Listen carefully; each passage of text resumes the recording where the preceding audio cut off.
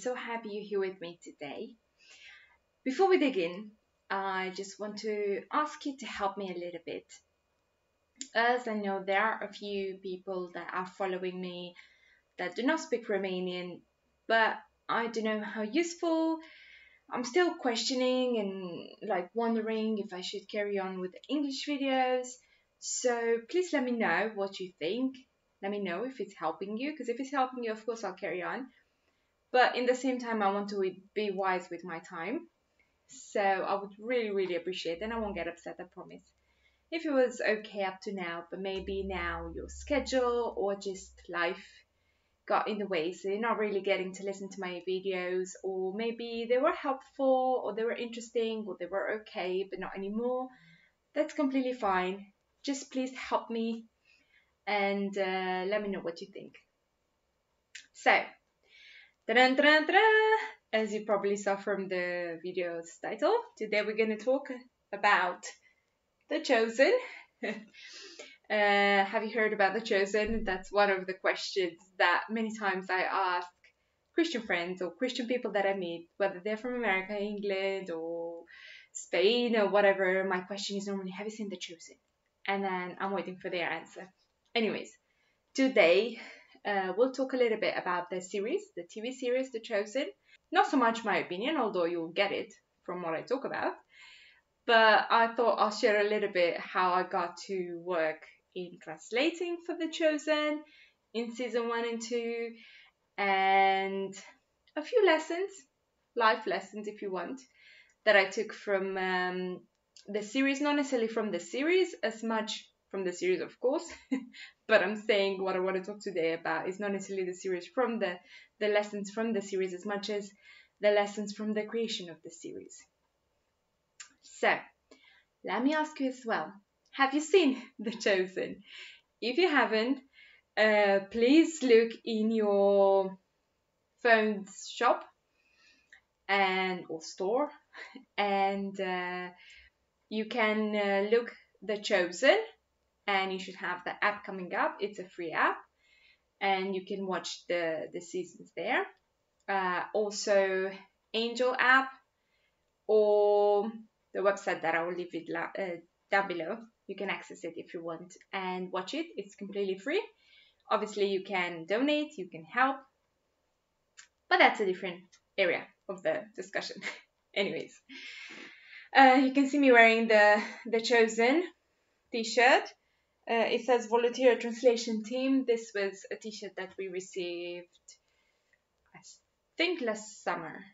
Yes, I'm pretty sure it was last summer or 2 summers ago. It's a bit confusing because, it's been 3 years since the pandemic hit, but it still feels like 2 years ago, two summers ago. I don't know. It's really weird in my head. Anyways, my whole team, the Romanian team, we received this t-shirt for free from the Angel Studios, and it was just a way of saying thank you because we volunteer in translating. So how did I get into translating for The Chosen? Basically, I've seen the first series after it all came out. I actually saw it not long before the second series was getting ready and was being filmed. So I watched the first season by myself. Sam was not interested. I'll explain soon enough why. And I loved it. It was just what I needed in some way. I was in a very dry season with God, and it wasn't so much that who knows what was happening. It was just a dry season, when you're going through seasons where you feel like God is far away, although you didn't do necessarily anything bad, or it's not like God is punishing you. It's just a season of growth, really. And so I watched the series, the first season, and I was just really encouraged. I know, and we'll talk a little bit about it, it's not the Bible. It does not replace the Bible. It's just a series based or inspired, if you wish, from the stories of the Bible, the Gospels, representing Jesus' life, because it's basically the first Christian series about Jesus' life. But it was just really encouraging. So after I watched the first series, I also wanted to donate. So I looked on the website. I saw you can pay it forward, and you could give us a small amount or bigger amount. And this is not to show off, it's just to show that whether you're modest in your living, you can always pay forward or give forward somehow, one way or the other. Anyways, and then I just got my phone. I mean, I've got these things where I'm not really embarrassed at writing to people. And I was so excited about this series, and I so much wanted to kind of give my fish and loaves, because basically there's a lot in this series about the fish and loaves. And if you listen Dallas, which is the director of the series, if you listen his testimony, how God really brought this season out of his biggest bankruptcy, if you want, or failure, or however you want to call it. And it just shows that Romans 8:28 is always available, no matter your job, whether you're a film director or a Sunday school teacher or just a mom staying at home. So, as I was so excited and I really wanted to get involved somehow, I picked my phone up and I was on Instagram and I was searching for the series, and then I saw that Dallas was the director, although I already listened to his testimony on YouTube, and I accessed his profile and I wrote a message. I wrote a message about how impacted I was, that I was Alex, that I was from Romania, I was a mom of two, and that I really, really wanted to get involved somehow. And if they needed me to work in any ways, like translation work, I was available to do it. I never expected an answer back. I mean, the series was not as popular then as it is now. After season 2, it kind of exploded. But after season 1, it was still getting known. I mean, it was getting there, but it wasn't the big boom that it happened after the second season. So, guess what? I received an answer back. And Dallas said that, he's happy, and he let me know that as they were preparing to film the second series, I could help in translating there. He let me know where I could go, the people that I could contact. He told me he was twice in Romania, by the way. And that was that. Fast forward a bit of time. I could obviously see on social media that they started filming season 2. They somehow in this time, I just can't remember exactly how I got into it, but I know I accessed the translation group. There is a translation group on Facebook, and that was open, by the way. And I asked there, I'm from Romania, I would love to translate in Romanian. And the coordinators, which at the moment was one of the directors of the Angel Studios, he told me what I have to do. I don't even remember the whole process, but it was basically following directions.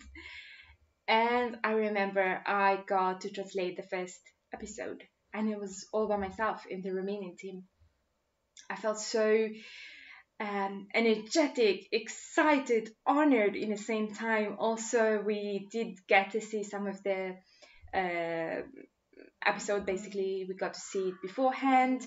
So we got to see, it was really bad quality, but we got to see the behind scenes, or not really the behind scenes, but we got to see the series before it was the episode before it was released, so we could do a better translation, obviously seeing the context. In the meantime, they improved on the process of translation, and yeah, I was so excited and I was so happy and so honored and just really, really happy. What happened is the time passed. I think I translated the first 3 episodes by myself, and then other people joined the team. So after that, we translated together. I became the leader of the team. I was keeping basically the connection between the team, the coordinators, and then the coordinators were keeping the communication between us and the producing team. It was such a good season of my life. I got to know some really amazing people. I got to know the coordinators, which you amazing women did. If you're watching this, by the way, you did, and you're doing such an amazing and big job, like 3 coordinators to deal with all the languages and the leaders from all the languages. They did a big, they had a big task on their shoulders, and they did it brilliantly. I got to meet the members of the Romanian team, and what a blessing they became. And yeah, it was just like, it was really weird because we never met before that, but then we started working together and we slowly felt like we became a family. At least that's what I felt. And we actually met with the first, we were 4 people that worked mainly on season 2 and 1, and then the fifth one came along towards the end, and now there are a few more new people in the team, but I'll explain to you what happens with season 3. But basically, 4 of us, the 4 initial members, if I could say like that, we got to meet. They came to Alba Julia in the summer of 2020, and we had, well, 2 days, a day, all of us together, and then 2 days, only 3 of us, because one of the girls could only come for a day. But it was such a good time and such a wonderful way in which God just brought some strangers, put them together, and then hope they are friends for life now. So basically, we retranslated season 1 after we finished with the season 2, because season 1 was a bit like chaotic translated, and that was just because everything was new. The way they started the season was new. It's the first series that was being filmed by the people watching. Basically, they were donating, and that's how they would manage to film new episodes. So it was everything new for them, it was everything new for us, and the first season, first time around, was translated just by a random way of translation. But then on season 2, they put teams together, each language had a leader, and then they would just find a common ground to make sure that there is a continuity in translation, in names, in places, in expressions, and everything that involves translating. So we basically worked on translating season 1 and season 2. And then when it comes to season 3, we don't know what's going to happen, just because there's a new partnership of The Chosen, and it just happened, and they themselves don't know yet what's happening. But for sure, the series will be translated in different languages. We just don't know exactly who's going to work on it, and the process, if we're still going to be involved as volunteers or not. But that doesn't really, well, it matters and it doesn't matter. But I'm feeling, even if I will not translate, and we won't get to translate from now on, I still feel honored that I could give my love some fish. And now, watch, please do watch Dallas' testimony of how God just took his biggest failure and prepared him for The Chosen, which kind of boomed. As you can see, now you can see it on Netflix. If you're in the US, probably in the UK as well, I'm not sure. There's transatlantic planes, and you can watch it on the plane. There's like a lot more access. People are finding out about The Chosen, and the most important thing, because that's really the main goal, people are hearing about Jesus. And I heard a lot of bad reviews, even from Romanians, that they do not agree with the series, that it's worldly and it's not Christian, and blah blah blah and blah blah blah. But you know what? People are being touched by God through this series. People are converting, people are coming back to God, people are finding out that God is not that old man that sits in heaven and is ready to smack somebody over the head, but it's actually a God who sacrificed and gave his only son for us. That's how much he loved. Yeah, if you haven't watched it yet, please watch it. Basically, that's kind of all I wanted to let you know and talk to you about in this video, to kind of pique your interest to go and watch it if you haven't already, and just basically to just go and do what calls you to do.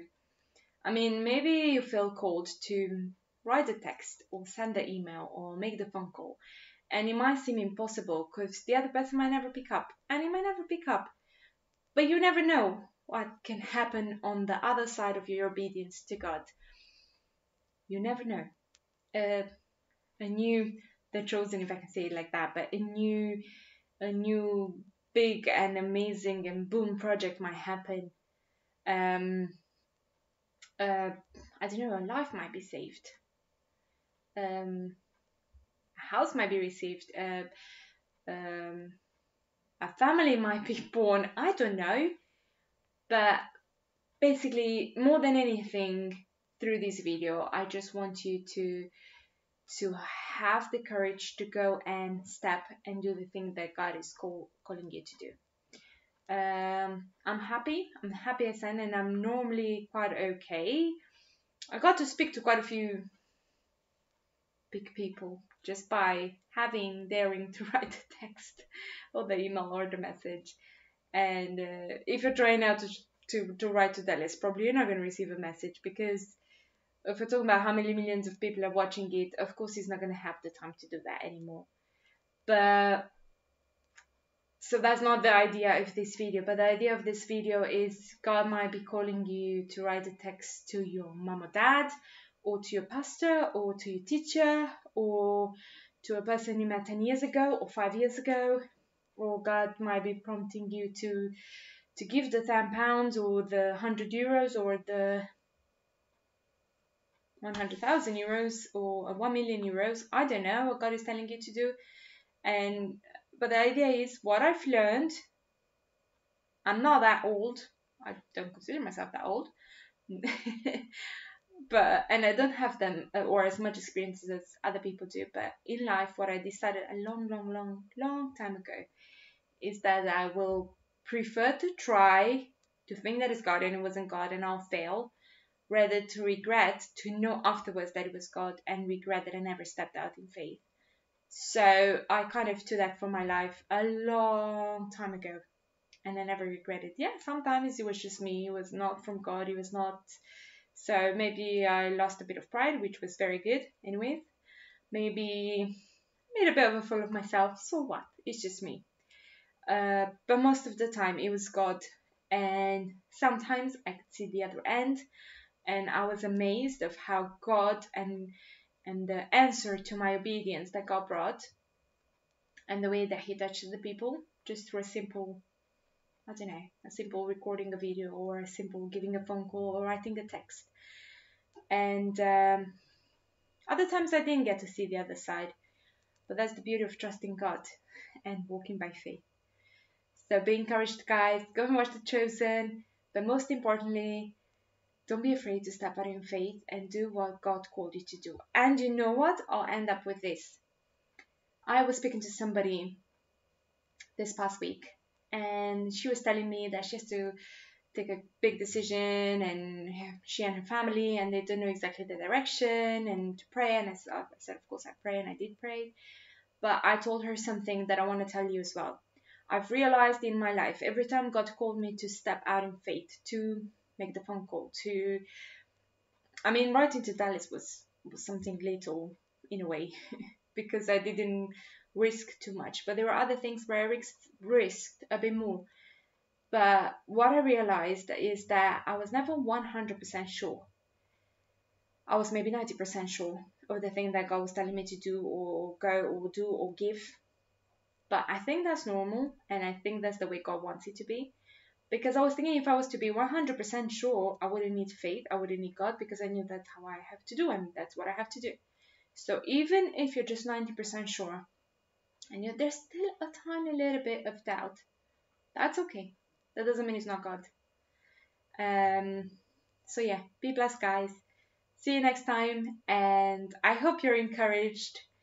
And yeah, I'm looking forward to hear the amazing God is doing through your acts of obedience. And coming back to The Chosen, if you watched it, let me know what you think. If you haven't watched it yet, go and watch it, and come back and leave me a comment down below letting me know what you think. Don't forget to like and subscribe, and see you next time, guys. Bye.